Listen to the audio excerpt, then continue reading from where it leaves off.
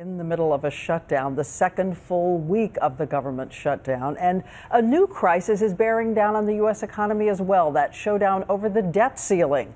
The market's in a slump tonight, the Dow falling 160 points.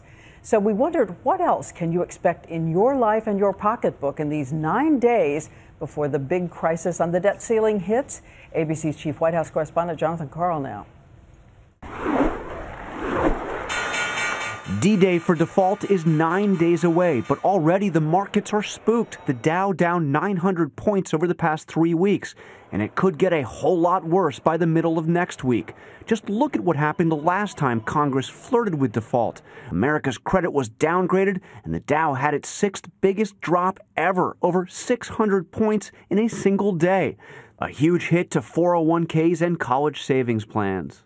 Economists are also warning that as we inch closer, you're likely to see higher interest rates on new mortgages and car loans. Nobody knows exactly when economic disaster will strike, but the pain would begin with the fear of default before it actually happens. Insane, catastrophic, chaos.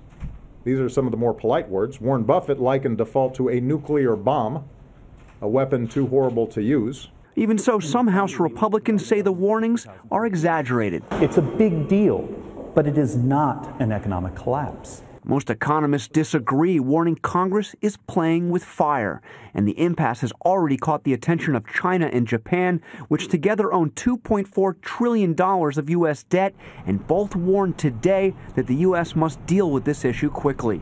But the divide between the two sides is as deep as ever. The president saying again today, no negotiations before the debt ceiling is increased, and Republicans demanding spending cuts first. What the president said today was, if there's unconditional surrender by Republicans, he'll sit down and talk to us.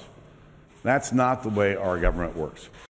Perhaps the only sign of progress today, or even hint of progress today, was that the president and the Speaker of the House actually spoke to each other. It was a phone call, lasted about 10 minutes. But Diane, after the two men hung up the phone, they were exactly where they were before the call, neither one of them willing to budge.